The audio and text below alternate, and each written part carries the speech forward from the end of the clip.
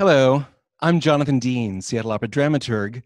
Today's Opera Talk, The Operatic Life of Lorenzo Da Ponte, is about someone who's very important to us opera supertitles personnel, the man who wrote the words, the librettos, for three of Mozart's greatest operas.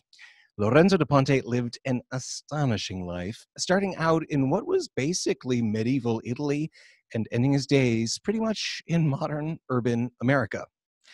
Lorenzo Da Ponte is the hero of the story I want to tell you. Not in the sense of protagonist. He was not a particularly heroic man. I'm certainly not suggesting that anyone take Lorenzo Da Ponte as a role model. But there is one thing that I find quite admirable about him.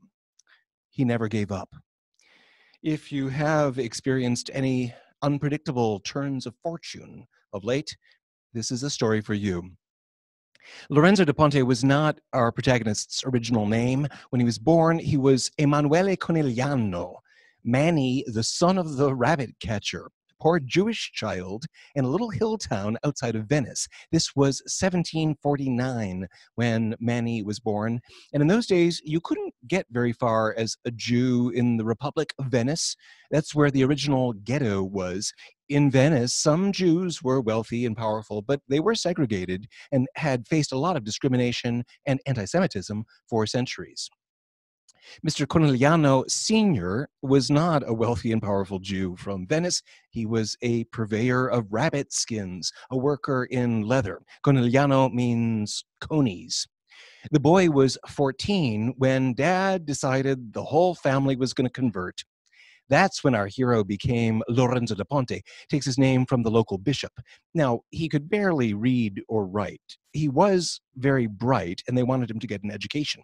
And the only way to do that in this world was to sign up to become a priest. So our little Jewish boy enters Catholic seminary, learns Latin. He's introduced to the long and glorious tradition of vernacular language Italian poetry, going back to Dante, becomes a total bookworm and a poet. And along the way, somewhere, he became a priest. Not much of a priest. He was an abbé, what they call minor orders. What that really meant in the city of Venice, where he ended up a few years later, was that you weren't going to get married, so you could have a lot of fun. Venice in the late 18th century, they describe it sometimes as being in decline. Venice had been the capital of the world, Europe's gateway to the East a couple centuries earlier. But now, in the 1780s, it was basically Vegas. Everybody in Europe went to Venice for a really good time to blow a lot of money in a flamboyant way. And if you were a priest, like young Lorenzo Da Ponte, who's now a teacher of Latin, Italian, and French, what that meant was lots of amorous engagements with all the alluring ladies of Venice. It was in Venice that Lorenzo Da Ponte became acquainted with a notorious womanizer and adventurer named Giacomo Casanova. There's too many ladies to track them all in our short video, so I'm just going to tell you about three of the women in Da Ponte's life. Actually, I'll let him tell you. I will read you three little passages from Lorenzo Da Ponte's memoirs, written many years later when he was living in America. Here's what Da Ponte says about his first serious love affair. Unfortunately, I went to Venice. I was at the boiling point of youthful spirit, eager and lively by temperament, and, as everyone said, attractive in person. I allowed myself, through the customs and examples about me, as well as by my own inclinations, to be swept away into a life of voluptuousness and amusement, forgetting or neglecting literature and my studies almost entirely. I had conceived a very violent passion for one of the most beautiful, but at the same time, most capricious ladies of that metropolis. She occupied all my time in the usual follies and frivolities of love and jealousy, in convivialities, carousals, and debaucheries. Angela Tiepolo ended up being basically Lorenzo Da Ponte's Manon Lescaut. For one thing, she had a rascally brother who was addicted to gambling and who bleeded Da Ponte until he was dry. Later, Tiepolo attempted to lure Da Ponte to where another lover of hers was waiting to beat him. It wasn't, however, Angelo Tiepolo who got Da Ponte exiled from Venice. In the end, he was run out of town by the city authorities, largely because he had written some poems and had his students recite them, and they were critical of authority in a playful and satiric way. The Inquisition began following Lorenzo da Ponte. As I say, the Republic of Venice at this time was still pretty much medieval. The American Revolution had already begun. The French one was about to get going, but things were a lot slower to change in Italy. In the end, a husband whom Da Ponte had cuckolded denounced the young poet. What you did was you slipped your anonymous accusation into the mouth of the lion statue, just like in the opera La Gioconda, and soon enough, Lorenzo da Ponte found himself on the lam. He thought maybe he could get a job in the theater through a buddy of his in Dresden, way up north, but that turned out to be a false trail. So he ended up relocating, and the next chapter of the Lorenzo da Ponte story takes place in Vienna, city of musicians. Da Ponte showed up in this city with a letter of introduction to the Italian composer Antonio Salieri. Now, Italian opera had been a very big deal in Vienna for most of the 18th century. It was a very nice job. Cicerone poet to Her Majesty Empress Maria Theresa, that had been held for decades by Pietro Metastasio, who was probably the most powerful and important librettist in the history of opera. There are literally thousands, maybe more, operas written to librettos by Metastasio. Don't worry, you haven't heard of any of them. But Metastasio was very old. Da Ponte met him before he died, got his blessing, but he didn't get his job, which was in fact what he was after. Maria Theresa also died at that point. Her son, Joseph II, was the new emperor, reigned during Mozart's golden decade in Vienna. Joseph liked Lorenzo da Ponte, but he was a lot stingier than his mother. So no, da Ponte did not become a rich man, although he kept pretty busy those years he was in Vienna, writing opera librettos for Mozart and Salieri and all the other composers. He wrote for Mozart The Marriage of Figaro, Don Giovanni, and then Così tutte, which we'll play on the radio coming up soon here. To me, Così tutte is the most Lorenzo da Ponte of all Lorenzo da Ponte texts. I should explain briefly what a librettist does. Some operagoers always seem to think that the libretto is written to the music instead of the other way around. The librettist writes the words first, and usually the composer then recites the words over and over until the music starts to take shape in the composer's mind. So the music is written second. But good librettists only write words that they know are going to inspire their composer. And of course, composer and librettist first agree on the outline, the structure of the show, who sings in an aria in scene 3, how many characters are in the ensemble in act 4. Together, they either work out the story or choose some pre-existing story that they want to make into an opera. For instance, The Marriage of Figaro, one of the great masterpieces in all of opera, but all Mozart and Lorenzo da Ponte really did was to find a way to transform this fantastic French play into an Italian opera in a way that preserved much of its genius and hopefully did not offend. The politics of The Marriage of Figaro are very liberal. They're with the revolution. They're up with the 99%. Mozart and da Ponte toned that down a little bit. I should also point out that they chose that subject partly because this French play by Beaumarchais was so notorious and famous, but also partly because Vienna had just enjoyed an opera on the prequel, the first Barber of Seville opera, not the one you know. That was written a generation later. But this Barber of Seville opera had played in Vienna. Mozart and da Ponte wanted to cash in on that show's popularity. Well, we'll write part 2. Figaro was enough of a success. They got a job the next year to write an opera, not for Vienna, but for Prague, which is not very far away. That's where their Don Giovanni was first performed. That opera really was just, what can we throw together really, really quick? because Don Giovanni had been a popular theater piece for centuries. Everybody knew it. It always worked. There was a mediocre Italian opera about Don Giovanni that had come out 5 years earlier, and Mozart and Da Ponte figured they could do the same thing, only bigger and better. Da Ponte stole a lot of that earlier opera, but he improved it beyond recognition. Good artists borrow, great artists steal. Unlike Figaro and Don Giovanni, Così fan tutte does not have a source in a pre-existing story. That's one of the reasons I say the opera has a lot more the spirit of Lorenzo Da Ponte. Così fan tutte is a tricky piece. The libretto does come from the very long tradition of Italian poetry dealing with the game of love, seduction, and the chase. And I wouldn't call Così sarcastic necessarily, but at heart, it's ironic, maybe even cynical, about the concept of true love. True love, it's a bit like God. You can be a believer, or you can be an agnostic, or you can probably be a strict atheist. There is no such thing. I can't tell you exactly what Lorenzo Da Ponte believed about either love or about God. He was a Catholic priest when he wrote these operas, but only out of necessity. In his memoirs, he never once mentions the fact that he was actually Jewish. I doubt he had any sincere religious convictions, but that's not to say he despaired. Indeed, as I said before, this is a man who never gave up. Now, love, or something resembling love, got Lorenzo Da Ponte in trouble in Vienna, and it happened because of Così fan tutte. Actually, it happened because of the woman who created the lead soprano role in Così, Fiordiligi. Her name was Adriana del Bene. In Vienna, where she was a big star soprano, they just called her La Ferrarese, the woman from the city of Ferrara. There's even an in-joke in Così about that.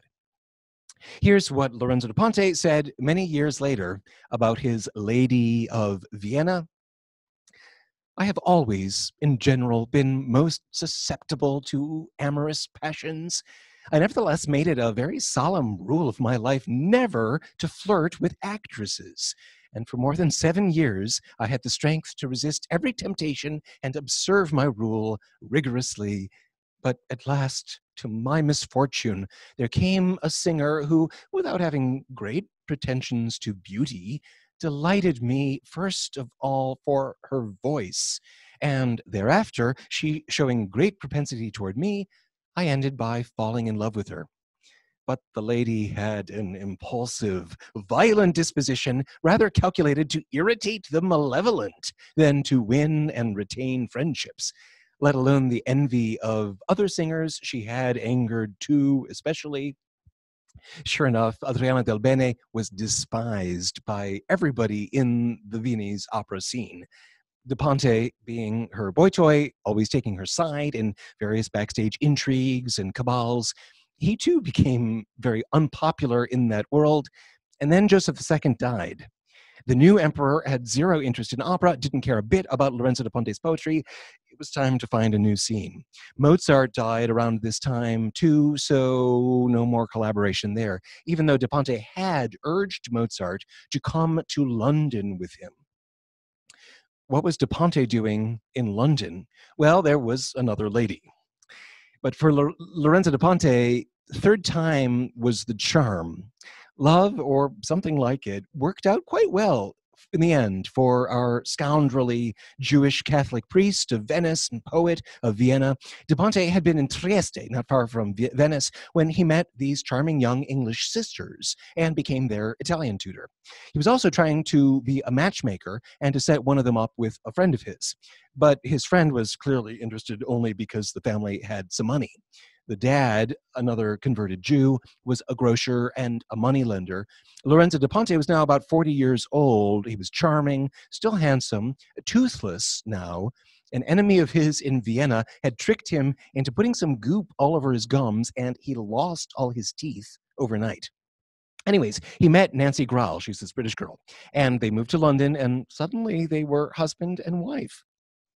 Nobody in London knew that Da Ponte was a Catholic priest, And indeed, if they did in fact have a wedding ceremony, there's a hypothesis that it may have been a Jewish wedding, her father having been Jewish and Da Ponte having been born Jewish. So after writing all these operas about Don Giovanni and Count Almaviva and all these Casanova-like womanizers, the poet of seduction and misogyny enters willingly into the bonds of matrimony. Here's what Lorenzo Da Ponte in his memoirs says about Nancy Graal. I did not even dare let it enter my head that she might be feeling any beginning of an attachment to me, and that not only because I was not less than 20 years her senior, but because I was poor, and she the daughter of a rich father with numbers of suitors who were aspiring to her hand, all of them rich and very much younger than I. Both she and I were beginning to feel an indescribable something in our conversations, which inclined them to last somewhat longer than they usually do between friends and language students. However, she spoke no word of love to me, nor I to her, but what lips did not say, affectionate glances, significant sighs, halting words, and above all, the need we felt of always being together and always at each other's sides, said eloquently enough. So Lorenzo Da Ponte and Nancy moved to London, where he got a job with the Opera House. He also got hooked up with a little Italian bookshop connected to the Opera House. The theater was run at the time by an eccentric British opera lover. There's a lot of these in the history of opera in England, who was not very good at managing the company's finances. Neither was Da Ponte. Great poet, mediocre businessman. When the theater manager disappeared, Lorenzo Da Ponte was somehow responsible for the bankruptcy of the theater and all its debts. He was actually about to be sent to debtor's prison, like in Charles Dickens. He avoided that fate by scooting off to the New World. He'd been banished from Venice, run out of Vienna, and now had to flee England. Off he went to that last refuge of all scoundrels, America. So chapter 4 of our story takes place in Sunbury, Pennsylvania. Unlikely location, but that's where Da Ponte's wife Nancy had some family. Da Ponte sailed to Philadelphia, met up with his wife in New York, but she had family in this little village way out on the Susquehanna River, out on the frontier, not a bustling burg to compare with London or Vienna or Venice. And Da Ponte lived there for several years, basically pushing a food cart, working for Nancy's family's grocery store. He was unable to make a profit. He didn't save a dime. We can only hope that the joys of being a husband and now a father, they had several children, compensated for what was probably a pretty dismal intellectual life. Eventually, when Lorenzo Da Ponte couldn't take the suburbs anymore, he moved back to New York City. And his story continues. He had once gone into a bookshop in New York and loudly, in his not very good English, asked whether they had any Italian books. So he got into a lively conversation with the guy who ran the bookshop. A young man came over, attracted by all the commotion, introduced himself, and eventually became Da Ponte's very good friend, Clement Clark Moore. You may remember Clement Clark Moore. He's the man who penned the words, "'Twas the night before Christmas, and all through the house, not a creature was stirring, not even a mouse." Well, he was a member of the New York City Smart Set, circa 1805, I think this was, and his father was the president of Columbia University. So once Lorenzo Da Ponte and Nancy had moved back to New York after their years in the wilderness, Clement Clark Moore hooked them up, and Da Ponte became the first Italian professor at Columbia. His wife ran what was basically a finishing school for the young ladies of New York high society, taught them French, how to cook Italian cuisine. But Da Ponte did not give up until there was opera in New York City. There was a very famous European family of singers headed by the tenor Manuel Garcia, Spanish tenor who created the role of Count Almaviva in Rossini's Barber of Seville in 1816. That's the Barber of Seville everybody knows.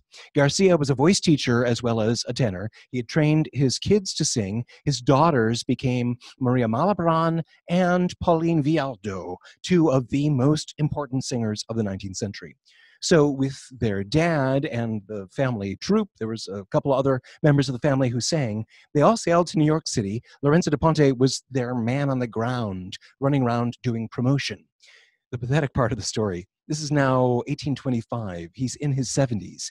Rossini's operas were all the rage, and Da Ponte was like, "Won't you sing an opera I wrote?